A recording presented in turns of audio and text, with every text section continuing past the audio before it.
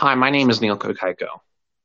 I was a registered Republican since after I graduated high school, and then I voted for Donald Trump in 2016 and felt like he would be the most conservative candidate in my conservative principles.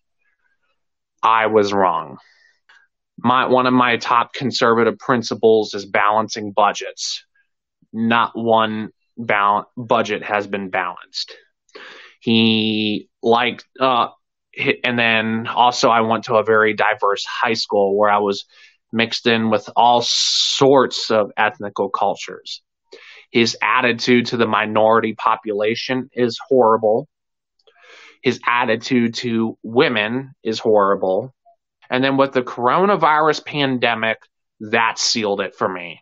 Instead of acting like a real president and showing presidential behavior, he showed his true colors to me. And that's why that guilt I was feeling in voting for him, now I was able to pinpoint where I was really feeling, if that makes sense what I'm saying. I just said, I can't do this. He's not a presidential material.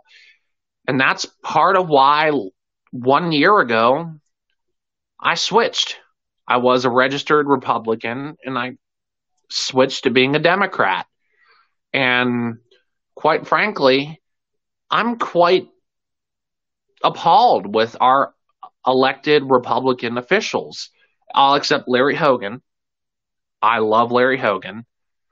But Ted Cruz, who I liked back in high school, Marco Rubio, when Donald Trump defamed Ted Cruz's father, he did nothing. He instead of defending his father's good name, he just stood there and took it.